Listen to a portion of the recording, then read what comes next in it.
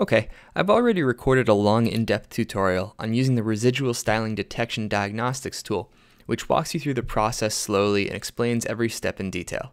This video is going to be much faster and show you how you can quickly use this tool to identify and resolve residual styling from your theme. So a quick recap, residual styling is when the CSS from your theme is written in a way that it affects the menu and breaks its functionality. In the most common scenario, this CSS is based on a class or ID from a container in your theme. So the simplest way to resolve residual styling is to move the menu outside of that theme container within the theme templates, thereby bypassing the interfering code altogether. That's what this tool helps you to identify and resolve. So let's jump right into an example. Okay, so here's an example of the menu working the way it should. This is the UberMenu demo site. And on this site, I have a theme that causes residual styling. We have the same exact menu here, but if you look at it, you'll see that it is completely broken in the submenu. Obviously, this is not how the menu is supposed to function. The theme CSS is completely interfering with the functionality of the menu and just completely breaking everything. So, we're going to be making use of this new diagnostics tool to determine where the source of the issue is in the theme and then figure out where we go to fix that code. So the first thing we're going to do is going to go to the UberMenu control panel.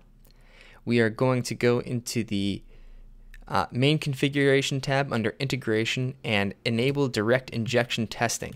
What this is going to do is add an extra copy of the menu to our site which will not be affected by the residual styling from the theme that we can compare it to as a control case so that we know what the menu is supposed to look like. So after enabling direct injection, we'll then need to assign it a menu, assign it the same menu that we're working with, so we're comparing apples to apples.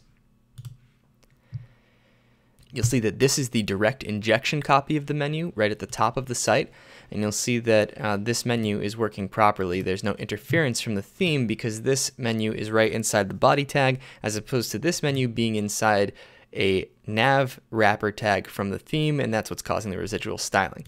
So you can compare these two menus. Obviously, they are not currently the same.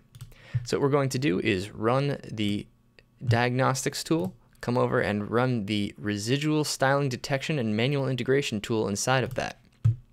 It'll highlight the two menus and it'll give you an overview of what residual styling is all about. Next, we're going to activate direct injection. We've already done that, so we didn't have to restart the tool twice. Next, it's time to start unwrapping the menu so we can determine what container is the source of the issue. So it has detected that there are multiple UberMenus on the site. That's obviously because we enabled direct injection, so we have an extra copy. And it's just asking us to click on which menu we want to be working with to actually detect the problem with. So we click on the green border of this menu, and now we're selected. We're working with this menu. And now all we do is we just click this remove container button, and each time we do that, it's going to remove the parent element from the menu. And once we click remove container, we'll then compare the menu and see if the residual styling has been resolved. If not, we'll do it again until we find the container that's causing the issue. Once we find the container that's causing the issue, we click on the green button, and that'll bring us to the next step where we can figure out where in the theme that container is so that we can replace it with the appropriate code. So, reminder, we have a bunch of residual styling from the theme. Submenu is not working properly at all, so we're going to click remove container. You can see that it removed this container that was wrapping the menu, and now if we check it, it is working great. So there's the submenu. You can see it's working properly now. It's looking just like the control submenu. And so now we know that we've resolved, or we've found the source of the residual styling. So we're going to click on the green button, click once residual styling is removed. And this next screen shows us that this is basically the code that you're going to find in the theme.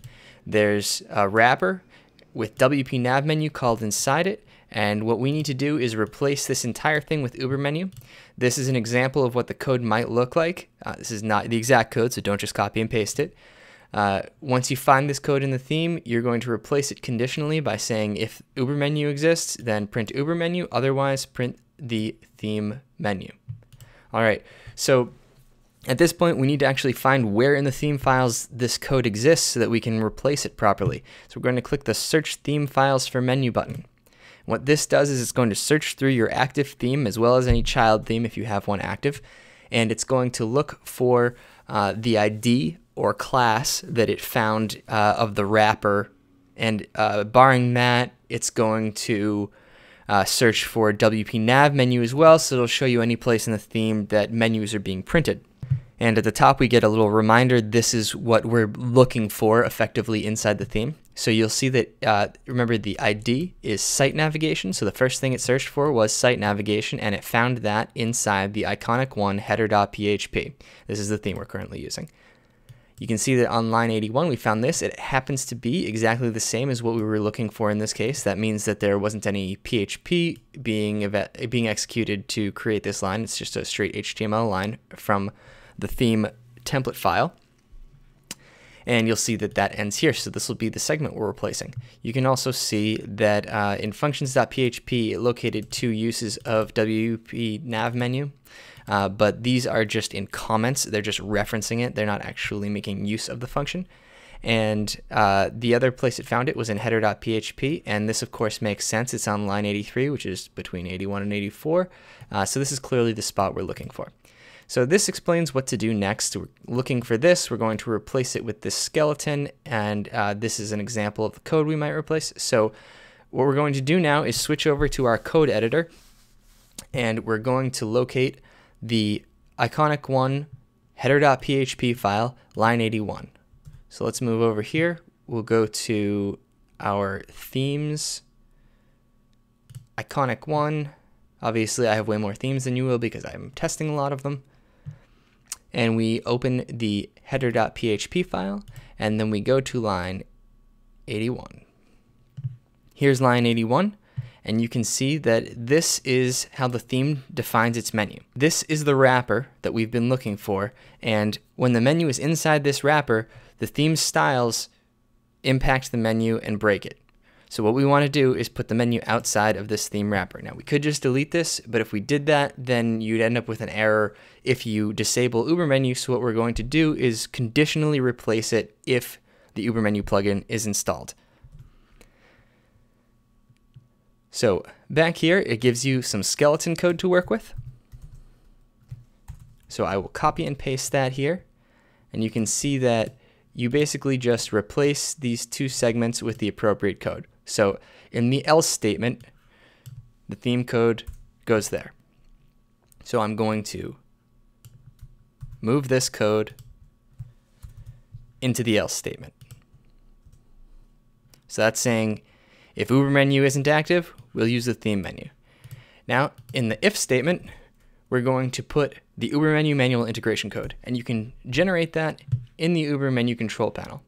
So if we go to our UberMenu settings, under integration, manual integration, we will choose the theme location that we want to integrate. In this case, it's our primary menu, and that will generate the code we need right here. We'll take this and copy it, bring it back to our theme template, paste it there, and now we have the logic that says if UberMenu exists, show UberMenu. Otherwise, show the theme menu, including that wrapper, but it won't wrap UberMenu anymore. Now, as a caveat, you should be making this edit in a child theme. I've made it in the parent theme here just for demonstration purposes to keep things simple. You want to create a child theme and then copy the header.php into the child theme and make the edit there. This way it preserves it next time you update the parent theme.